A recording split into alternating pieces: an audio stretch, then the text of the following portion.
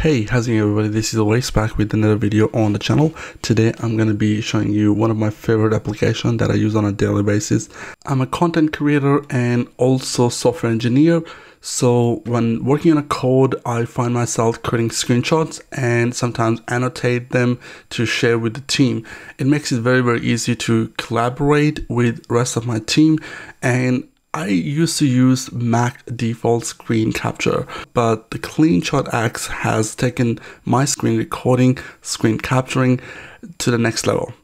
Before we take a look at all the features of CleanShot X and how I use them, I'm going to just mention they're not sponsoring me. It's just that their application is amazing, and I just wanted to give a shout out to CleanShot X.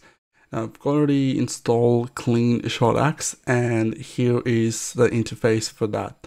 So basically, you can capture area, click on that, and you can just draw a rectangle, and this area will be captured. And you can see at the bottom here, you'll have a little pop-up, which basically is going to help you to open that in a browser or in any other application. All you gotta do is just drag and drop. I'm gonna go and take another screenshot, so we'll just say capture previous area. Okay, and here I have this pop-up which I can use to pin, to close, to upload to the cloud. It's got some cloud options as well, and I can also annotate. So click on this little button here. It'll give you this window where you can annotate your screenshot, and tools that are provided in CleanShot X are pretty good. Like you want to draw an arrow, you can do that. You can draw a rectangle, a box, a circle, a line. You can also create out things. You can draw something like, drop shadow effect. And then you have this text highlighter. You can change colors. Okay, so all the options that are required to annotate your screenshots are here, and they look pretty nice. In Windows world, there are applications, but they look really ugly. But CleanShot X is really nice in terms of the tools available here. Now that's a very basic options for annotation. If you go here, you have an option to capture window. For example, I was working on this Ionic framework, so I'm gonna just do this, and I'm going to use this capture window, and you see this icon now. Click on that, and then you'll have this window as captured with the background automatically, assigned to it. Next option that I'm going to show you is going to blow your mind. Okay, well, there are other applications do the same thing, but CleanShot X makes it very nice. So you have this scrolling capture. For example, we have this code, okay, and you want to share that with your team. And if you want to just take a screenshot of it and you don't want to share just a file, you could do that. But if you just want to share a screenshot, you could actually do a scroll capture. So go here and then click on scrolling capture, and then just draw a window on the file like that. Okay, and then click on start capture, and you go down. Okay, now once you go down, you will see your code is being captured. Okay, it says slow down, but that's okay.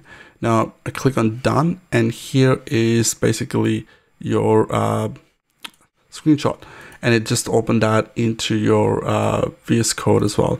So you can see it has actually recorded this scroll capture. So that is such an amazing feature in this application. Other than that, you have the style timer. You can also capture text from images. Now this is available natively in a macOS now, but again, if you want to capture text, it's pretty good as well. You also have an option to record screen, and this is one of the options that I use as well. So if I just draw a window, I can record my screen, and you can see my webcam here. I can just move my webcam around as well. Here's some options for mouse, and then do a modification to your screen size. You can record the GIF, you can record the video as well, and the quality is great. Now this application is great for one more reason, because it's not very expensive. It's only got $29. It's a one-time payment, no subscription. and that's why I really like it, because you buy it one time and that's it. You got the application and it works. And I've tried many screencasting application, but most of them have some ugly tools, and also they don't give you a best quality of your screen recording. Last thing, we'll talk about the usability of this application using shortcut keys and configuration options available in this application. So we'll go to the preferences for CleanShot X, and in the shortcut window, you'll find pretty much all the shortcuts that are required for you to be more productive. For example, for me, I have not set up any global level shortcuts, but I have set up some shortcuts which helps me to capture area and directly annotate that. For example, this capture area annotate, and this helps me to basically quickly take a screenshot and start annotating. And then also have this shortcut where I can put my screenshot into a clipboard, which should be somewhere here. That's the one, copy to clipboard.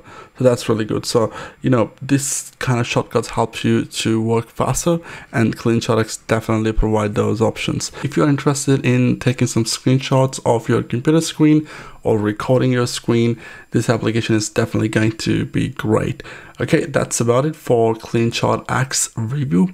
If you like the video, subscribe to the channel and give this video a thumbs up as well. Thanks for watching, and I'll talk to you guys in the next one. Cheers.